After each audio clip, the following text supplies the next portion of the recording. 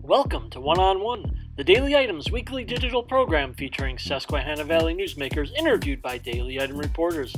Today's guest is Northumberland County Area Agency on Aging Administrator Karen Leonovitch, interviewed by reporter Justin Strawser. Sunbury Motors is bringing in the new year with a lofty goal. Sell 1,000 new Fords in 2019. You heard right, 1,000 new Fords. SMC knows they can achieve this lofty goal, and here's why. Sunbury Motors Ford has 2019 Ford Fiestas starting at $12,820. That's a new car for under 13 grand. Browse Central Pennsylvania's largest selection of four-wheel drive vehicles. Pick from 68 Ford Escapes, and they're slashed to as low as $17,820. SMC has all remaining 2018 Ford Explorers reduced by $8 grand, starting at $33,985. Welcome to One-on-One. I'm Justin Strawser, and today our guest is Karen Leonovitch. She's the administrator of the Northumberland County Area Agency on Aging. Thanks for joining us today, Karen. Thanks for having me, Justin. Now, I wanted to bring you in here because we worked pretty closely last year in 2018. What turned out to be, in my opinion, pretty good series on senior issues. Yes. So to bring you in here, kind of put a cap on that, kind of go over some of the stuff that we talked about as sort of a 20-minute fast edition of what we did. Sure. So this all sort of started out about a year ago. Yes. When you recommended we close Northumberland County close the Trevorton Senior Action Center. Yes. And then later that year, you would later recommend that the Elysburg Senior Action Center be closed down too. Correct. How did you come to making those two decisions? A lot of it was based on funding and attendance. We had not had an increase in funding for approximately 15 years from the Department of Aging. Our expenses increased, but we hadn't received any additional funding, and our attendance had been slowly dropping at both centers. So we looked at funding based on need for service, and we made a decision from there to make a change. Okay. Now, immediately, when those decisions were announced, I remember the Zerby Township Board was asking you guys to reconsider. Correct. There's some current and former elected officials that kind of came out and was like, we need to think about this again. Correct. And I've had some interviews with some candidates who are running for election who've said about, we got to come back and revisit the issue. Why do you think it's such a hot topic? Why do you think that kind of hit people's nerves? Older adults are a hot topic. We have a lot of seniors in Northumberland County. About 33% of the population in the county are older adults. So it affects a lot of people 60 and older within the county. Nobody likes to take a service away. We like to be able to add services. So I think it makes it a hot topic for a lot of discussion, lively and not lively discussion. One of the, and we'll get to some of those reasons that we're going to discuss, but there was something about, was it the Senior Action Center and Trevorton? It was kind of broken down, is that?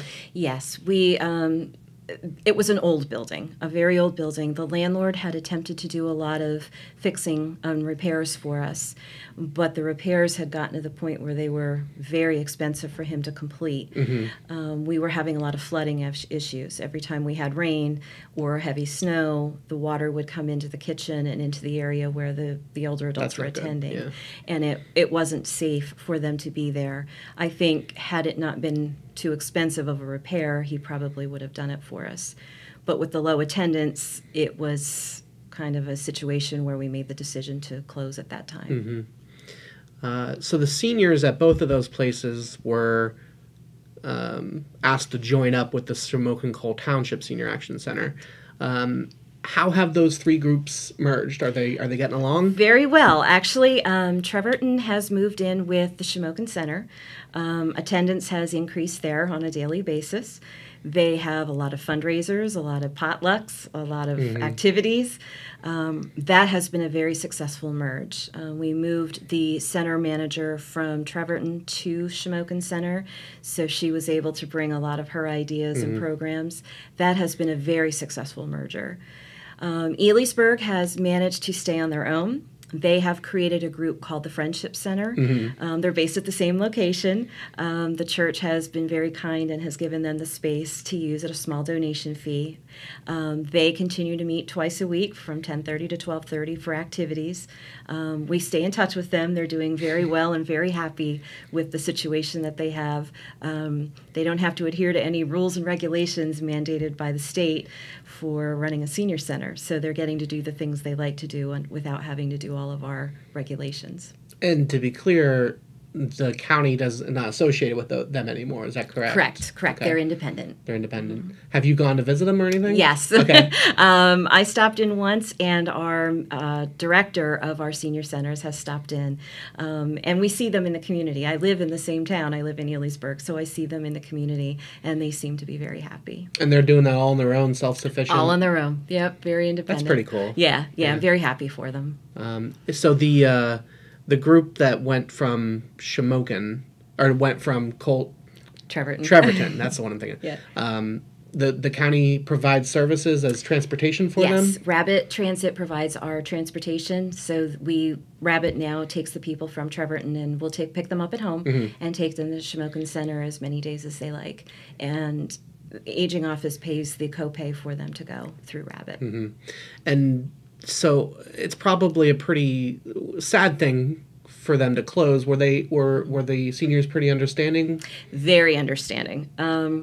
Sad. They didn't want to lose the center that they had attended all those years, but they understood that the building had needed some repairs and there was some safety concerns, and they knew their numbers were dropping.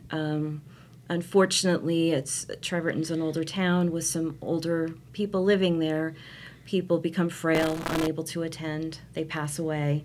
Their numbers had dropped without a lot of new members coming in. So they were very understanding. Once that initial hearing about it the first time was a little rough, but within a day I was hearing, thank you for at least considering us, and we understand that we needed to merge.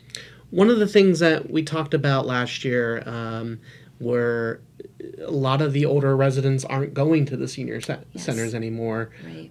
Can you explain why that is? Sure. We have a couple of things that happen. Seniors nowadays tend to work more. They work longer. A lot of the older adults that we deal with, they are still involved with caring for their grandchildren. So years ago, usually one of the parents, usually the mother, was able to stay home and raise the children.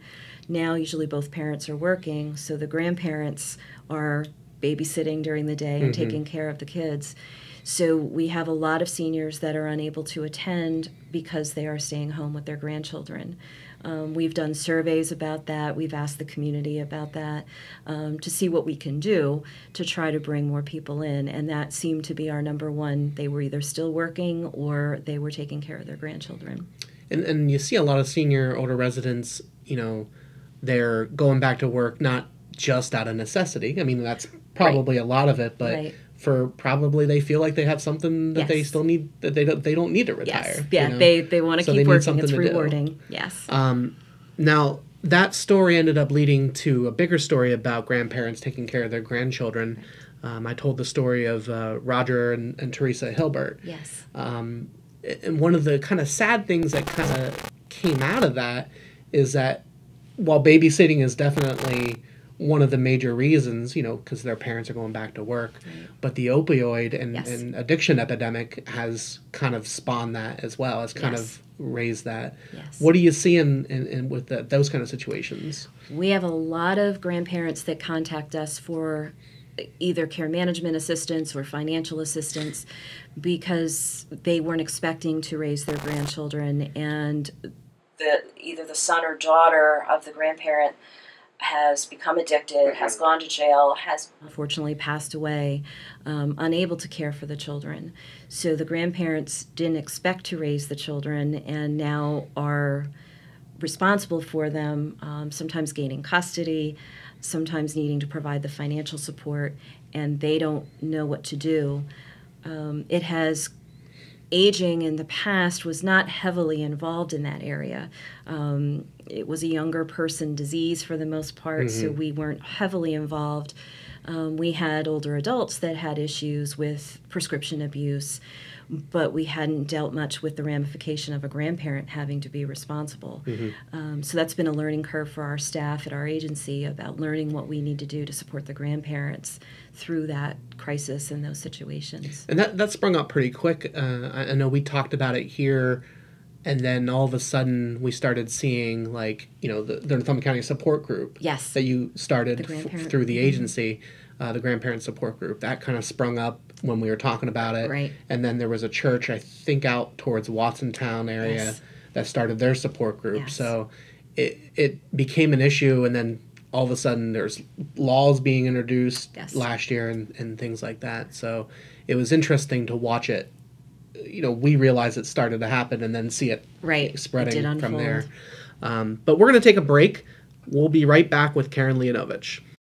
Sunbury Motors is bringing in the new year with a lofty goal. Sell 1,000 new Fords in 2019. You heard right, 1,000 new Fords. SMC knows they can achieve this lofty goal, and here's why. Sunbury Motors Ford has 2019 Ford Fiestas starting at $12,820. That's a new car for under $13,000. Browse Central Pennsylvania's largest selection of four-wheel drive vehicles. Pick from 68 Ford Escapes, and they're slashed to as low as $17,820. SMC has all remaining 2018 Ford Explorers reduced by $8,000, starting at $33,985.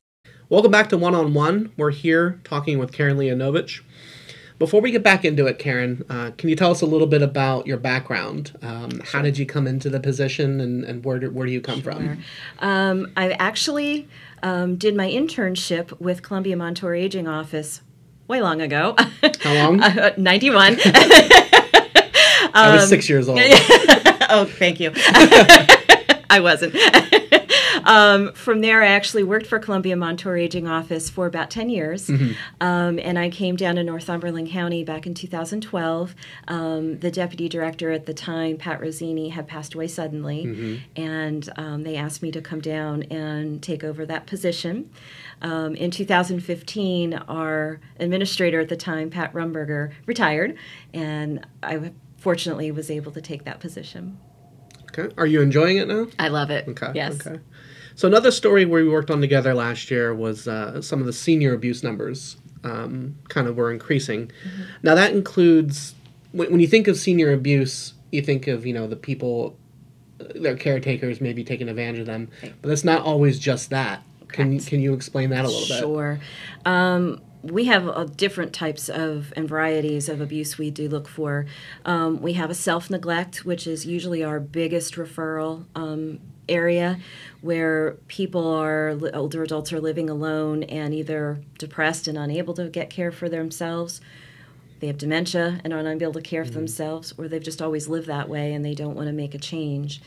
Caregiver neglect is our next biggest. We have a lot of caregivers who may be well-intentioned but not educated on what they need to do. Once they receive the education, there's no issues. Sometimes we just have some bad caregivers that don't do the right things. Financial exploitation has been huge for us in this area. Financial exploitation from the families or loved ones or caregivers. But we also have the scams that happen through, you get that weird phone call from Jamaica and they want you to get some money out for them and pay them money and then they'll send you $2 million. We have a lot of financial exploitation that we investigate. We also investigate any sexual abuse or sexual exploitation of older adults, and it does happen in the county. May not hear much about it, but it does definitely happen in our county.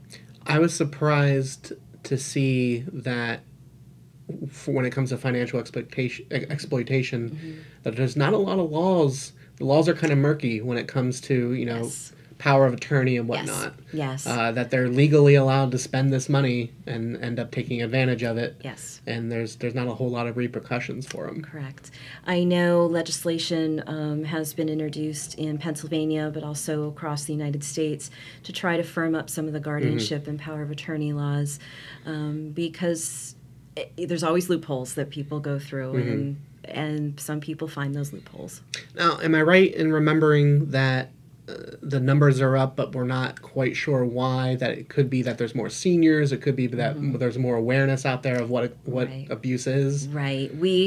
Our office does a lot of education in the community to all kinds of, service organizations, nursing homes, wherever we can introduce information.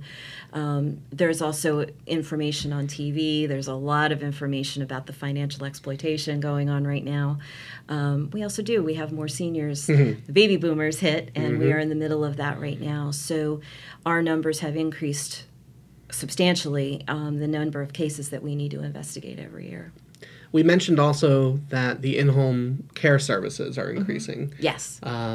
What is that situation like? There's a waiting list, correct? Yes. We had to implement a waiting list in September of this past year.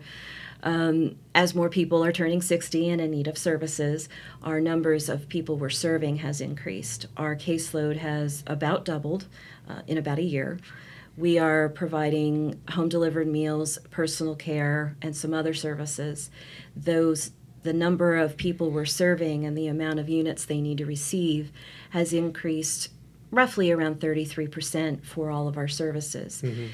Again, with no increase in funding from the state, that has really affected how we play with our budget and where we put our money.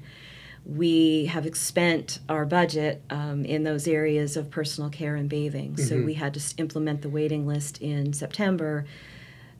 Hopefully we will be able to put services back in the near future, but right now we are on hold with implementing services for folks because we are out of money at this point. New folks or new? New, Okay, yeah, the okay. new. So the ones that are being taken care of now are They're okay. Okay. Yeah, they're okay. Okay. Now, when you think of at-home meals, you mentioned that a lot of times you think of Meals on Wheels, which is part of the program. Right. But I was surprised to learn that the Meals on Wheels is sort of going down while the cold pack meals that Yes. was described are going Yes. up. Yes. What's the differences between those two? The Meals on Wheels are delivered once a day, Monday through Friday. They're a hot meal. Shamokin area is the only area right now that does that our agency funds. There are other County. programs. Yeah, Sunbury Hospital, Evangelical Hospital, they also do the program, but we do not fund them. We just fund Shamokin area right now. The cold pack meals, we have 7 delivered once a week from the provider, and they're cold pack. They're a flash frozen meal that the person can heat up, very similar to a TV dinner. They're microwavable. They come with the full, same with the Meals on Wheels, they come with the full amount of food that you would need for the day. So the last issue that we did in December, we talked about driving for older drivers. I definitely learned a lot about that. We learned about the mature driving seminars, where the PennDOT goes around to different senior action centers, and they talk to the seniors about safety and whatnot. I learned about the doctors. They're legally obligated at any age to tell PennDOT this person might not be safe to drive. Right. And the other thing I was surprised to learn was, I think it's at age 40, PennDOT starts randomly testing, sending out, making sure that you know what you're doing. Right. What do you see for older drivers in the county? We get a lot of phone calls at the office from children saying, I'm afraid to have mom and dad drive. Mom's forgetting where to turn. Dad's forgetting how to find the neighborhood barber. They are concerned about driving and what they need to do to help mom and dad. So we refer them usually back to the attending physician to have that conversation. We also encourage them to, if they are really concerned and there's a safety issue, to disable the car if they feel comfortable or take the keys. We are also willing, as care management, to go out and sit with the family and the older adult to have that difficult conversation. Sometimes that third party neutral is a lot easier to take. So we will go out and assist families through that process if needed. Do you find a lot of resistance? What's the attitude of the older drivers? Most of the older drivers don't want to lose their independence, so they don't want to give up their driver's license and driving. I can understand that. That's sometimes their last independence that they're doing. So that is a concern for them. But again, safety becomes an issue. So we have those conversations of you don't want to hurt anybody or yourself. So we need to talk about it. Now, you mentioned independence. Is that kind of the thing that you hear a lot is, Yes. This is my, I think one of the things that they mentioned, some of the people mentioned when I were interviewed was, I can't take care of myself, at home, I live XYZ, Right. So this is kind of the last sort of thing that represents independence. Yes, Is that and they're hanging on to it. Okay, Yes. okay. Even when we offer them rapid transit, to them, someone's still driving them. So coincidentally, I think it was last week, I did a story on a Line Mountain high schooler who's now working with Linda Schlegel-Culver Yes. on some driving laws. Right. And that's kind of where his idea comes from. He says, there's a lot of drivers out there who aren't safe. And he didn't specifically target, Right. older drivers, but, Right. His idea was, test them throughout the years and maybe there will be less accidents on the road or Right. whatnot. Right. So that was kind of an interesting thing that didn't spawn from it, but kind of in the line with Yeah. happened to write a story about it. But Yeah. what do you see then on the horizon for senior issues this year in 2019? Is there anything that is you foresee kind of coming into the news or? Healthcare is always a number one issue. Always a number one issue. Most people, once they hit 65, are covered by Medicare. The cost associated, however, with getting the supplemental insurances and their medications has always been and will always be an issue. They're on a fixed income. They may not have a lot of income. Trying to afford their medications and get the health care they need is sometimes very difficult.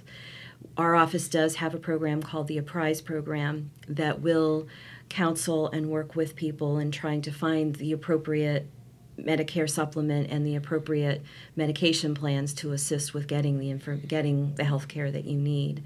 But I know that's been a hot topic for years within the aging population in the United States. Okay. And all right, well, that's all the time we have for today. Karen, thanks for joining us. Thank you. And this has been the edition of One-on-One. Thanks for watching One on One. Be sure to tune in next week for another edition.